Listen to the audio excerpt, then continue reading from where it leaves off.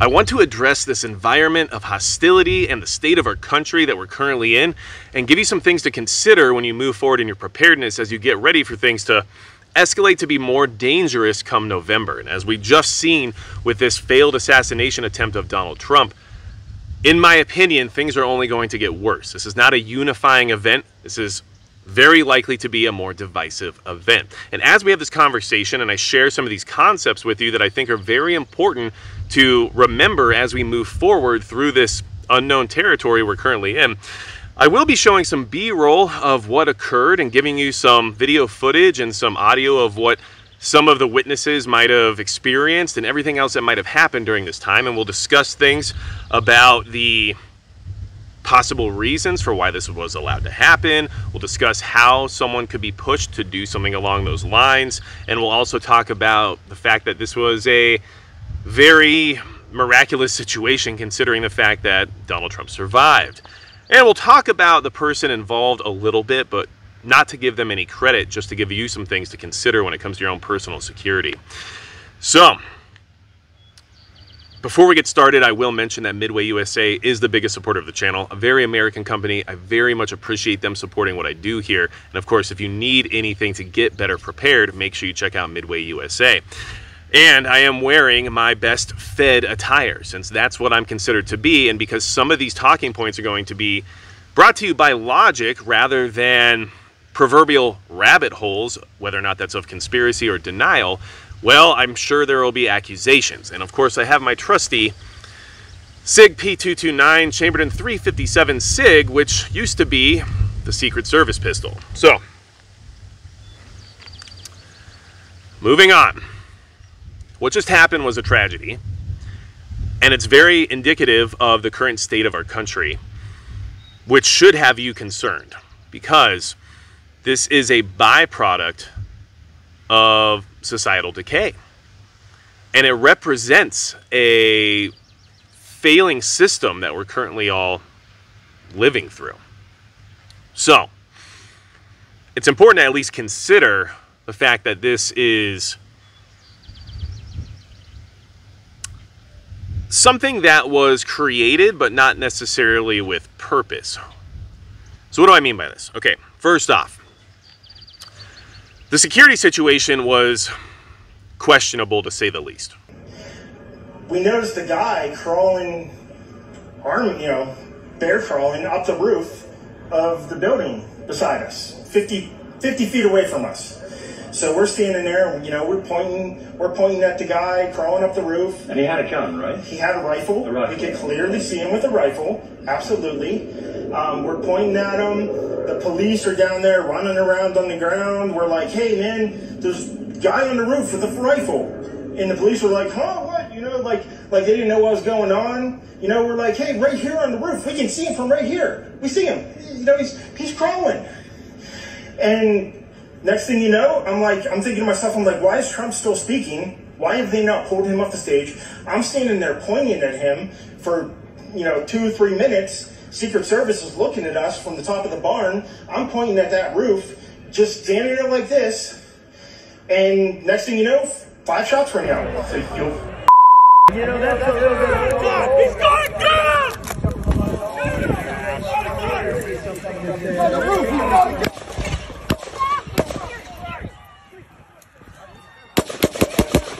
to stay over here.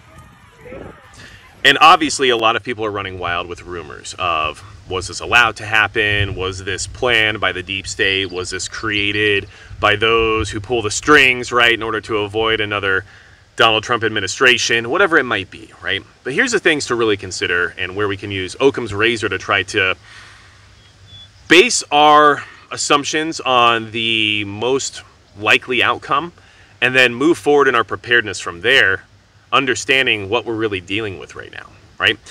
So the most likely situation that occurred there is that they were denied the resources required to be at the level of security that they needed to be in order to appropriately protect the presidential candidate who also happened to be a former president. Okay. They asked for more resources. They were denied. Those requests were not granted. And we can maybe see the fallout of not having the resources required to have appropriate security. Lack of competency comes to mind as well. There was a lot of incompetence on display during that situation. Now, I'm not an expert in law enforcement, and I am not going to sit here and try to pretend like I could have done better than anyone who's professionally trained to do so. But we do know that through DEI initiatives and other courses of action within these agencies that there's a good possibility some of the quality of protection has gone down over the years. And some of that was on display during this event.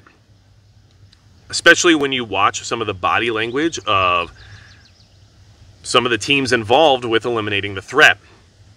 Now, that's just at least my opinion, and that's based on some further research that I've done, but this conversation is to try to help us all develop a better understanding of what's really going on and to be mentally prepared for what to expect here in the future, right?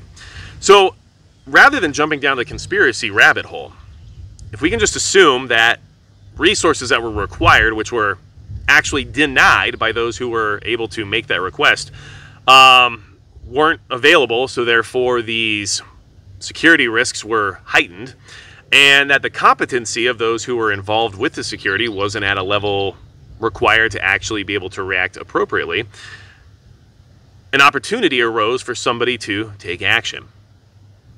So that'd be the most logical reason for why this was allowed to happen. And this person was only staged 130 yards away from their target.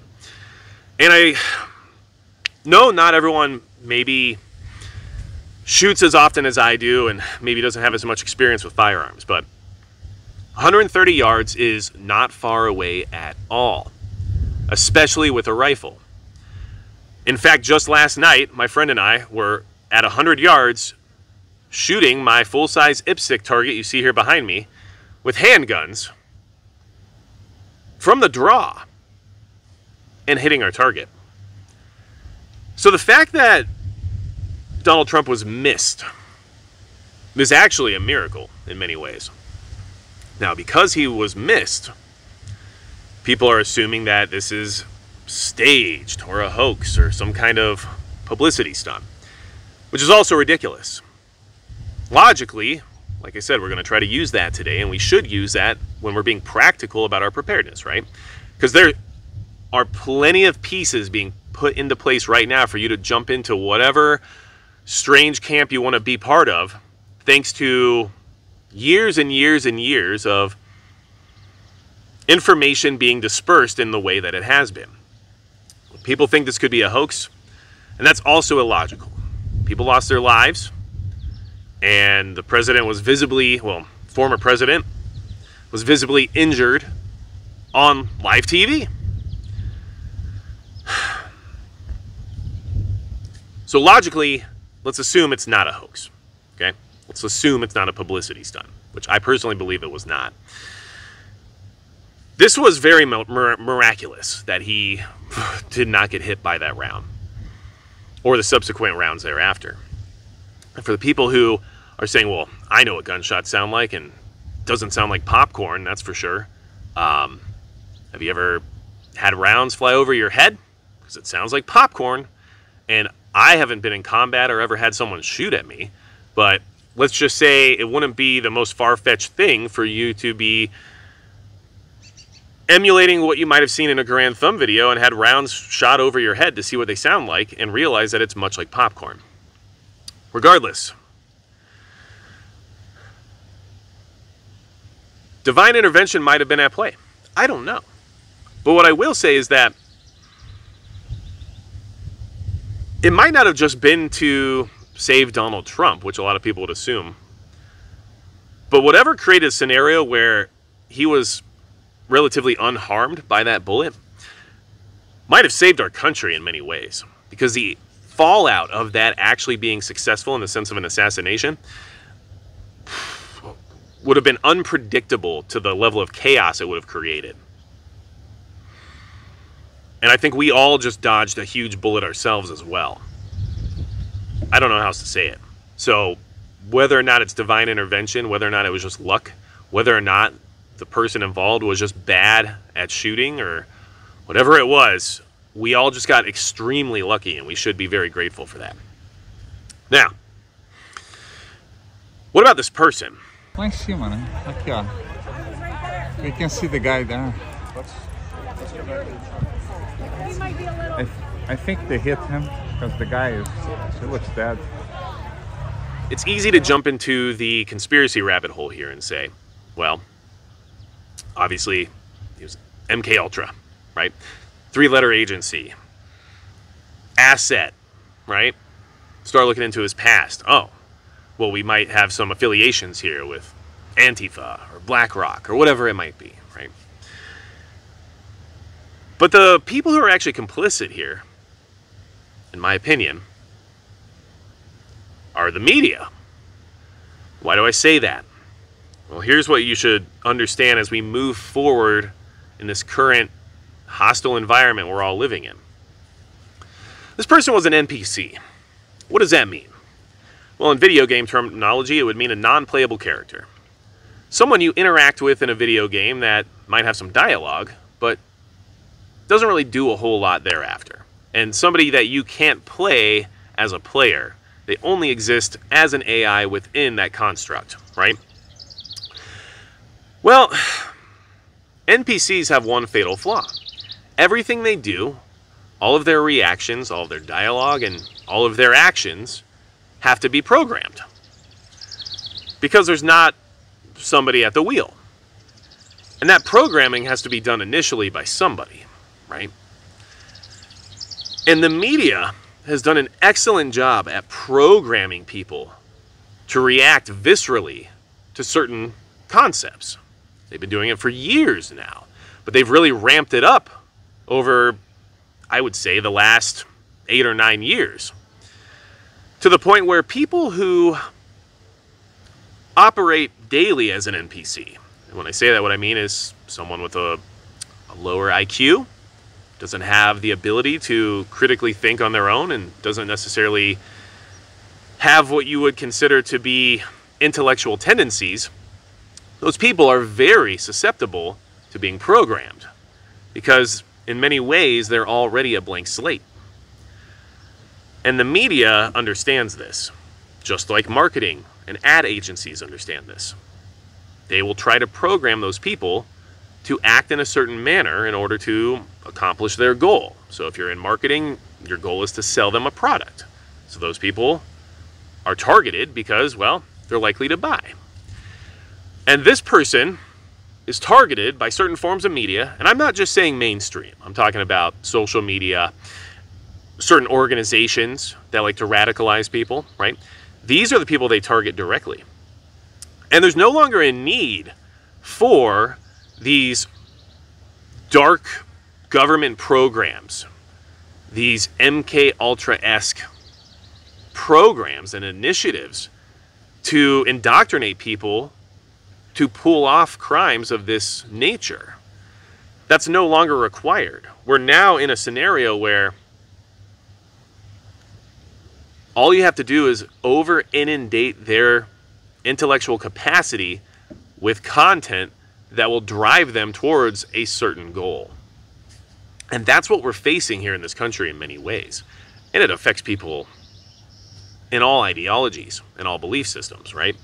But this person was likely more susceptible to that than others. And we've seen the same behavior with groups like ISIS. The bees really don't like me right now. I'm kind of in their flowers. ISIS, terrorist organizations, all these different entities. This one's really mad. Are very good at their job. And a lot of them learned their job from some of these 3-letter agencies. But the direct input is no longer required. It just builds on itself at this point. And there's always more consumption to be had. So you could look at this as being some type of well-organized deep state scenario where an asset was let loose, right? But the more logical explanation is that this person was susceptible to the programming that's being put out there. And Push factors are basically what makes you vulnerable to a process of radicalization, to joining a violent extremist group. And these can be a lot of different things, but roughly a sense of alienation, a sense of isolation, questioning your own identity, but also feeling that your in-group is under attack, and your in-group might be based on a nationality or an ethnicity or a religion, and feeling that larger powers around you are doing nothing to help. So all of this comes into play, not to mention this person supposedly had bomb-making materials in their vehicle, and that there was a big concern about this area where a van was parked right after the event. Lots of things were going on, lots of information is out there, and lots of possibilities exist. And by taking the most logical solution and applying it, you can avoid having to concern yourself with what happened over the next however many months, and move forward with being productive in your personal preparedness and understanding that there's a likelihood more things like this will happen, and that these events are being perpetrated using the tactics that we just discussed, right? And that the level of competency here in our country, not just at the level of the Secret Service or anyone else involved with the security of the event, right? But in general, when it comes to quality control at major manufacturers, when it comes to customer service at your local coffee shop, whatever it might be, I think we can all agree that the quality of competency is quite limited now within our country. And so remember that whenever you're developing an opinion about what's really going on here. Regardless of the reasons why these things are happening, our country just moved into a more dangerous environment and a more dangerous phase than what it was already in and already on trajectory to be. These major events are dangerous. And this type of behavior is meant to dissuade you from attending, right? And dissuade you from being part of large organized events in public spaces. And by abiding by it in many ways, they accomplish their mission. But at the same time, when it comes to being prepared, prioritizing your own personal safety and security is the name of the game. So as we move forward and get closer to November, take your personal protection seriously. Make your plans around the idea that more of these things are likely to occur. And do what you need to do to make sure that you have ways of taking care of yourself if you find yourself involved in an event like that. The last thing we need is civil discourse and unrest. But here we are. And it's only going to get worse. So, let's hope that things improve. Let's hope that nothing else happens. And let's hope that we can get this country back on the right track. But right now, this attempted assassination is extremely symbolic of where we are as a country. And that is just very upsetting.